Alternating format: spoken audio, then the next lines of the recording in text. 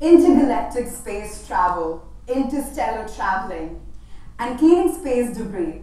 Now, these are just few examples of some super fantastic science fiction concepts we've all heard of.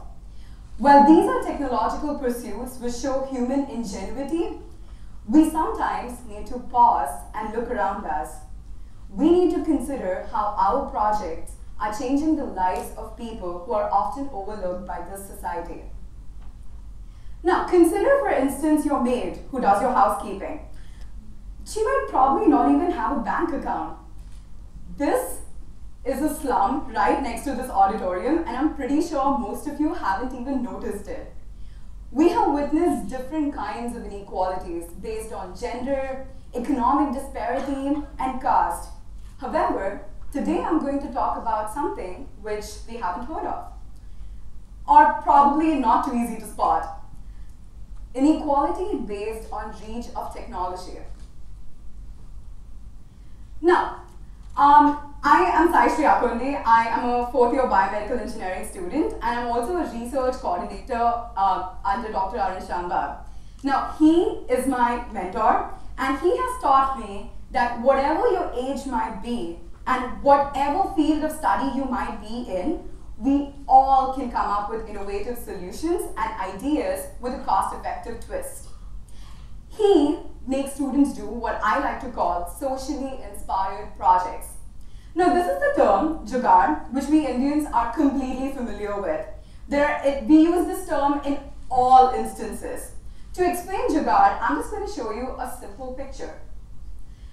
This is an innovative, cost-effective, time-effective way of traveling.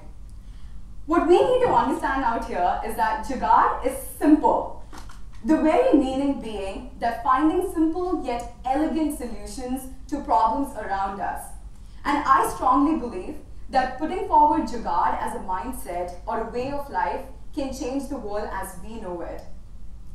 Now, let us understand what sustainable development is. Now, before we go into sustainable development, let us see the definition of sustainability as given in the Oxford Dictionary. I want you all to pay close attention to this.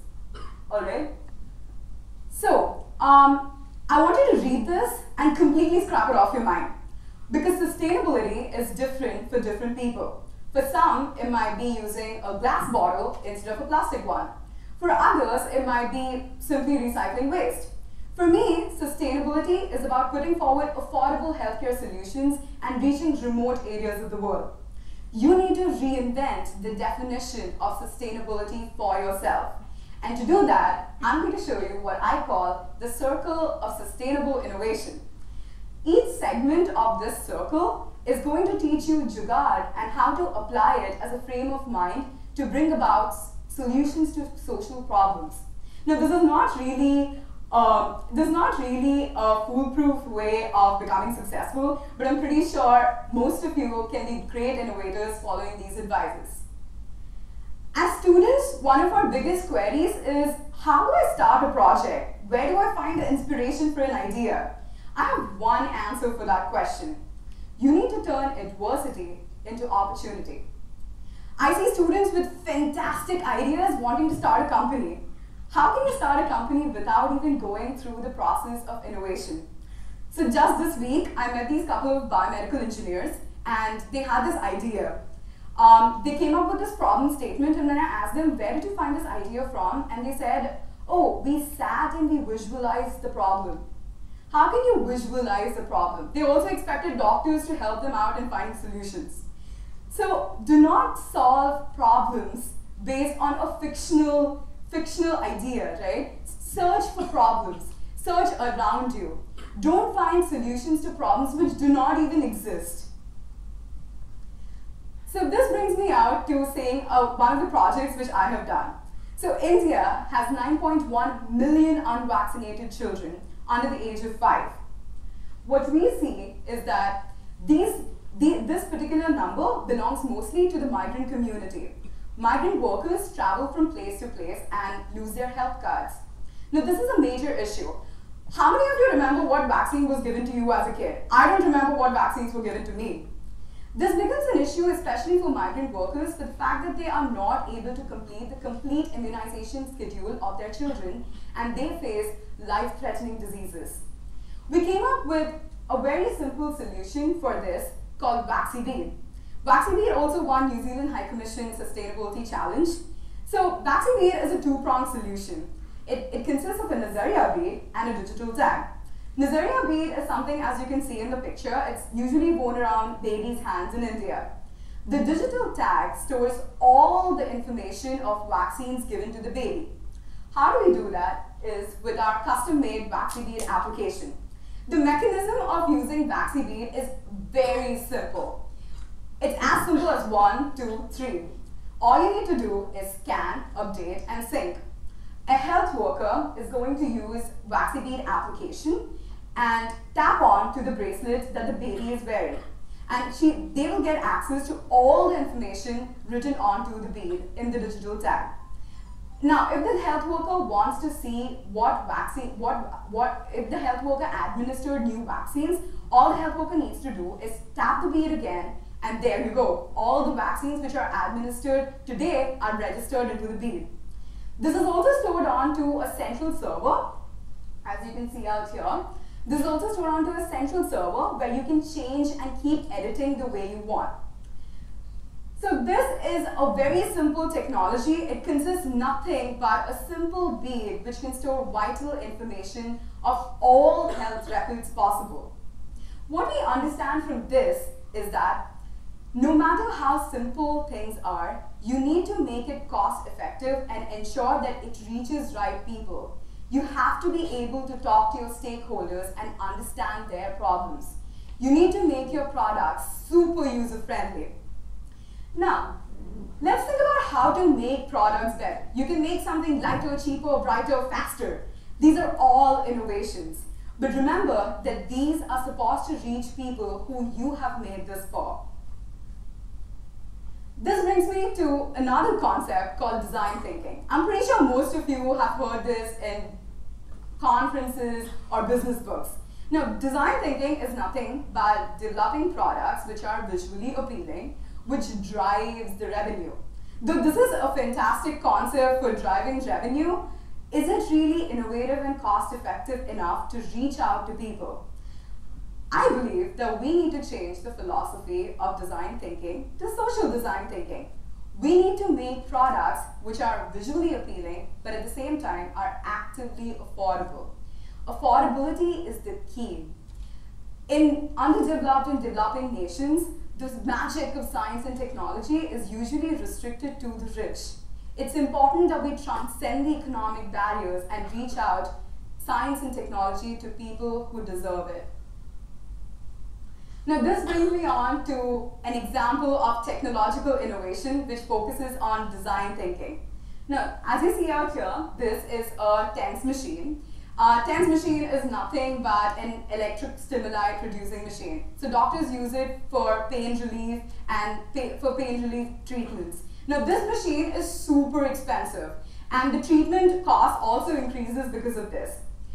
What if I tell you that this sophisticated machine can be put in something as mundane as a marker? All you need to do is use a buck converter, which produces the electric stimuli as soon as you flip the switch. So something as complex as a TENS machine can be put into something as simple as a marker, which reduces the entire cost of treatment. Let's take this a step forward and talk about creating frugal enterprises. Now, social enterprises are really very important for the fact that we need to reach out to vast majorities of the population. Frugal enterprises do not really seek to wow customers with their super complex designs. All they want to do is reach out to their customers and provide cost-effective solutions. They tap the untapped market and reach out to people. Now, India has been facing a major problem of diabetes. With diabetes, there are also other complications like diabetic peripheral neuropathy. Now, this particular problem starts off with losing sensation of your foot, and with unhealthy foot care regimes, you can get ulcers and gangrene. This is a major problem. Now, I have come up with a solution to make an insole which can see the prognosis of diabetic peripheral neuropathy. All this insole has is basic 3 electronic components. It has a battery, a Bluetooth module, and a vibrator. These vibrators vibrate at random intervals of time, and all the patient needs to do is click on the app whenever they feel the vibration. This app also stores in the entire data of whenever the patient has clicked and gives it to the doctor. Now the doctor can see how the prognosis of diabetic peripheral neuropathy started by this particular app.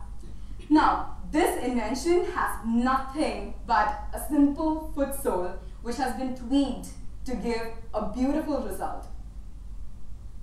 This is the app, as you can see. Now, it's very important that we understand that while innovating, there are going to be circumstances where you come up with something different altogether. Your goal might be A, but you end up bringing in something else altogether. There were these architecture students who I met, and they wanted to reinvent Lego blocks. So they made this beautiful box for keeping the Legos, but their ultimate goal was to reinvent Lego blocks and make them accessible to Indians. So they considered Lego blocks to be super expensive, so they wanted to make something cheaper. What it turned out to be is that they did not really succeed in making actual Lego blocks, but they found a new market altogether by making that beautiful construction box. So there is no fancy word to explain this kind of innovation, but all I want to say is this is called failing forward. You might fail the first time, you might possibly fail the second time, you will also fail the 13th time. But remember that while you are failing, you're always failing forward. You are learning something new. You're learning that there are 10,000 ways how not to make a light bulb. So failing is a process of innovation, and this is only going to make you better. Also, ideas by itself worth nothing. You need to be able to build a concept around your idea to reach out to people. Innovation is all about endurance. Innovation is, like I like to call, is self-transcendence. Self-transcendence is making yourself a part of this universe and changing it with the concepts you have developed. One of the things which I notice with people is that whenever they come up with an idea, all they want to do is say, I'm going to start making an airplane, I'm going to start making a rocket. Wait, hold on. You need to start with basic miniature versions. You need to start cutting paper, wood, turning steel, and come up with models and miniature versions and designs which you can understand and try to tweak. This is a part of innovation. We seem to be allergic to making and building things. We should not be. We should always start with making miniature models where we can understand how to move forward with a particular innovation. And trust me, doing this, you're going to learn the essence of innovation, and you will be a force to be reckoned and will have ideas worth sharing. Thank you.